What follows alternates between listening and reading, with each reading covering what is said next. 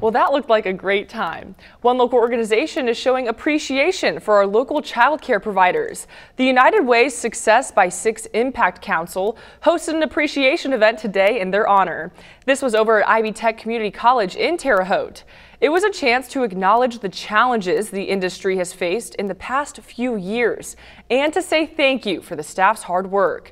The free event included door prizes and both professional development and networking opportunities. Organizers say our local child care providers play a crucial role in the well-being of our community. Represented today, we have centers, homes, ministries represented, so we're really thankful that everybody could come out and we got the opportunity to say thank you. Child care providers were deemed essential workers in the governor's directive in March 2020.